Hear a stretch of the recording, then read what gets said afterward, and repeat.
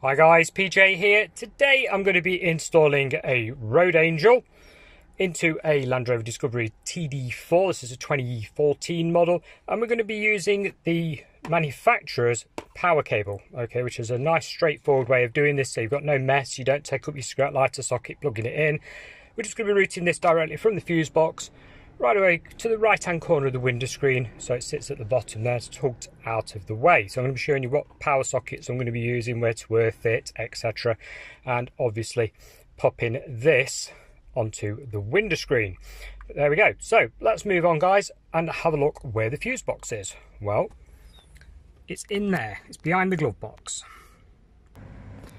So to get to this fuse box, basically there's your glove box, and you press down on both these tabs. There's one each side. I'll show you the other one. There it is, look. Press those down and the lid falls forward, giving you a nice diagram there of everything in your fuse box. And it's basically right back there. Now the other thing we're going to do to get this kit working is pull the side panel off, and you do that by pulling the rubber seal forward, and we're going to get a pry leverage tool in here to pop the cover off. First things first, we're going to start by popping this little trim off. It's on a little stud there, look. Yes, that's on there and it pops off. You take that out of the way. You can use a plastic leverage tool, such as this type of thing, yeah, to sort of pop it off. These are available eBay, Amazon, normally about £1, so well worth doing. If you use a screwdriver, you'd probably put dents in it, so I wouldn't do that. The reason we're popping it off is because it accesses some nice bolts that we can use for an earthing point. So we're going to put our cable earthed to this bolt. I'll show you the cable. This is the cable that comes in the box, and basically on one end we have micro USB to power the actual item. Move that out of the way. And on the other end, it's really simple, guys. We've got a plus and a minus. So the black wire is going to go behind the bolt I've just shown you. Sorry about the background noise, guys, but being mobile, we do have to do this stuff wherever we sort of sent. So yeah, can't avoid that. The other one here is a power, and we're going to use the fuse box to power that. Now, the kit comes with all these different fuse spurs. Now, what a fuse spur is a socket doubler. Move that one out of the way.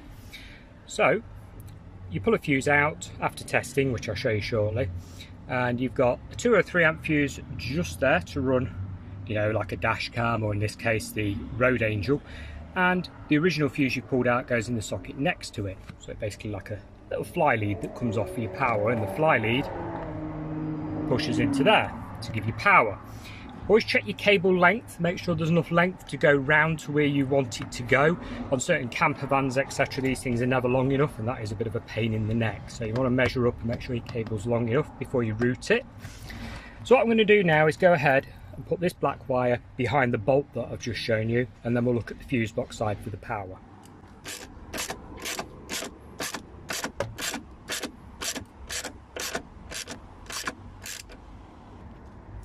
And there we go, there's our earth cable earthed behind the bolt there, nice and securely, and we're going to take the power cable through and behind and pop it out where the fuse box is. Okay guys, bit of an update then. So here's your power cable that we threaded through from the side. We've used this fuse here, which is basically a 20 amp, it's ignition switch, so the power goes on and off depending if the ignition is on or off, which is what you need. To test that, you are going to need like a multimeter or one of those screwdriver test probes where they light up when something's powered. So what you're going to do basically is, if you've got a multimeter, you probably know this, but earth your black cable out, and then what you're going to do with the ignition off is touch the top of the fuse, say this one next to it, look, yeah. With the ignition off, if that's showing no power on your display, then you know that that's a dead fuse. When you turn your ignition on, then basically it should be showing over 12 volts, yeah, on your little screen there. So basically that's showing you that with the ignition on, it's powered the fuse, which is why I've used this one here. So we've pulled the fuse out, popped it in the fuse spur next to the fuse that powers the device, and then you've got, you've got your power feed here coming off the fuse box without disturbing any of the manufacturer stuff, without doing any complicated soldering or anything like that. So it's fully fit and forget. You can reverse it if the vehicle's on lease or such like, no damage to the car at all. Right, next up, with that bit done, we're now going to try and run the cable to the driver's side of the car where the Road Angel is situated. Now I chose to run the power cable upwards, okay? You can go down and through the middle of the centre console, that is possible, but the power cable on this vehicle was long enough to go up and over. So we've run it up the side of the screen pillar here, and then we've popped it behind the airbag that sits in there. Look, you see the airbag? Pop it behind the airbag. And then it comes out here and basically runs along the top of the windscreen all the way along until we drop down to the driver's side.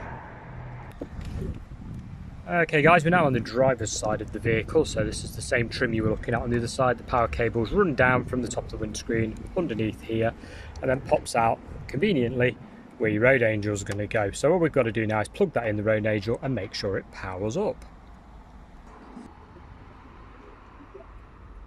Well, we've got a power light, just let me pop the ignition on. There we go. So yeah, successful installation. You've got power there, it is charging up, the battery's obviously flat at the minute, it's going to continue to charge and that will work. So guys, that is how you power your Road Angel from the fuse box on one of these vehicles. All the vehicles obviously going to be similar, use the same basics, test your fuses, get the manufacturer's fitting kit and away you will go. Any questions regarding this video, contact your supplier of the product or your local garage, etc. But hopefully this has been of some use somewhere to someone. Thanks for watching, bye for now.